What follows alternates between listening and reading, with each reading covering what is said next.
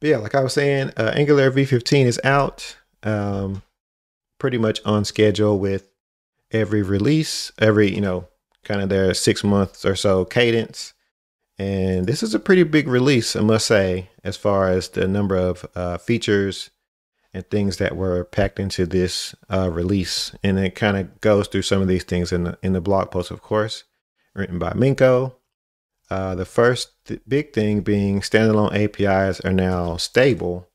And standalone APIs for components, pipes, and directives has really been something that has gained a lot of popularity in the Angular ecosystem for good reason, because it reduced the number of things that you have to do to build an application with Angular.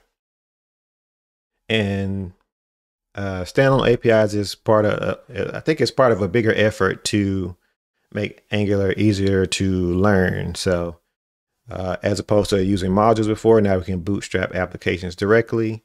And we can also, it also create APIs, not fully across the board, but a lot of the places that needed a module, you can use those, the new APIs for those. And we'll get into some of those down a little further here. A couple of them being the router and HTTP client. And before, you can see here in the bigger here, now you can bootstrap the page with the bootstrap application and provide router, as opposed to using the router module for root pattern with ng modules from previous. And you can also do other things like lazy load routes directly from the route config, lazy load individual components, that is, from the route config. And you can also lazy load an array of routes there. So it allows you to a lot less things that you have to do to lazy load individual components, or just lazy load a set of routes, of course, with the modules being gone. Another thing that they did add for the router was tree shakeable features, in that the provide router takes a set of routes and also takes the additional features that you can add, whether it be preloading or other features that the router you may need for your particular router in a particular project. But you don't have to pay that penalty or pay that cost upfront just for using the router. So definitely excited about that.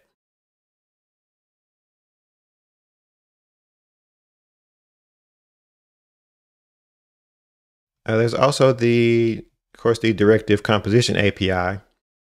Now, I think that the directives is one of Angular's like biggest strengths as far as features that allow you to like augment the HTML or augment components in your application. So this kind of takes that a step further to where you don't have to, you can kind of layer your directives on top of existing things with a little more easier, more composable way. So they provide some examples of how you can use the directive composition there and use different strategies with that.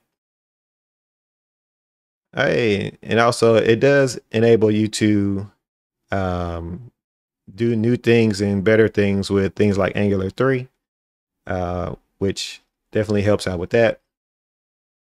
Some of the other things, the image directive is now stable. And this was, along with some of the other things like standalone APIs, they introduced this in v14 or a version of v14 as developer preview. And now it's a lot more stable. So people can take advantage of using this image directives. That's kind of similar to the image component in like Next.js, something like that, but it's in directive form of Angular, of course. But you get some of those same features where it handles all the image loading of the images, lazy loading, and things like that. So definitely excited about that feature. And it's available as a standalone import. So we definitely want to see more of that. Another thing, like I said, this thing is packed with features. So looking at the functional router guards with tree shakeable APIs, slim down what it takes to write a guard for a route in Angular. Before, you had to use this whole thing with a class and injectable provided in root. Now you can just write a function and using that nice new inject function to inject dependencies and write functional guards that way. And we're kind of we're moving into the area of functional. I don't know if we call it. I don't want to call it functional Angular, but we're definitely moving in that direction of having a lot of these things be just functions instead of a lot more Angular specific things like using injectable on top of decorated classes and things like that. Default exports. I didn't think, I honestly didn't think they were going to land this one because they mentioned it before about the kind of the pitfalls that were happening with default exports and not being able to unwrap those. But you can now default export a lazy component, and then you can lazy load that component in your route, and it would just pick it up instead of you having to write out the full import path. Now you can just write out the path to the file itself, which is pretty nice. So those are definitely a lot of things that even some of these things that I've taken advantage of before that they have kind of baked into the platform, which is nice. Better stack traces, a very nice one. People love seeing used to seeing things like Zone.js, big blob of stack trace there. And now it's a lot more slimmed down to only targeting like some of the actual errors that you run into there.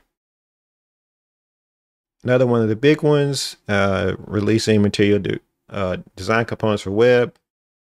I'm not that familiar with like the whole effort here, but you can find out more within the blog post about aligning more with the material design spec and all the changes that went into that. So I'm sure that there's a migration here that will do the necessary things to your workspace or project to help you move along there. So a lot more things with the CDK that you can do. Here's another good one, and this kind of ties into what we'll get into next with analog improvements in experimental ES-Build support. ES-Build is definitely an underlying tool between many different projects. Even like Angular is starting to use it now, and Vite uses ES-Build under the hood. Remix uses ES-Build to build the bundles and everything, and it definitely helps with speeding up the pipeline. And so they've improved on that builder, adding watch support and support for SAS and other things. So definitely a thing to check out there. And I'm actually using some of the compiler plugin for the ES-Build in analog too. So gonna definitely get a chance to take advantage of some of that too. Automatic imports and language service. That's pretty nice. Of course, we're moving to the new standalone world, and definitely do want to make another video about what this new world looks like for Angular with standalone components and how the tooling kind of helps improve with that. Now, CLI improvements, polyfills using are being able to generate a new standalone component within the Angular CLI or schematics, and support for a different way to register polyfills as opposed to having to use a polyfills.ts file.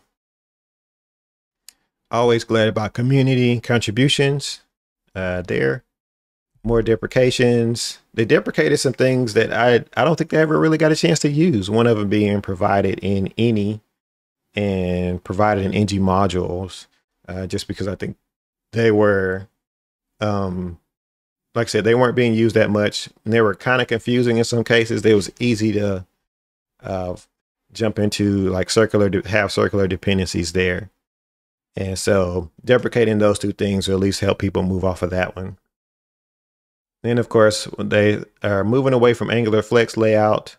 We'll see if, as things go, we'll see if the Hero Devs people pick this up and kind of continue to carry the torch for that project and see where it goes from there. Because I know it still has a good number of people that are like downloading it.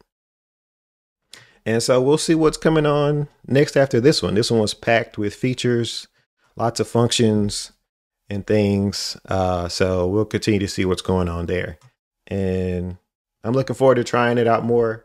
Of course, the ecosystem will move along the way, and then we'll see what new things come after V15, because the train is still rolling. So we'll see what happens after that. For those of people who are watching later on, hit the like and subscribe. Appreciate that. Leave a comment if you made it through the video, or leave a comment or tell me what you think of stuff we should do, other things, projects we should build, and things like that. So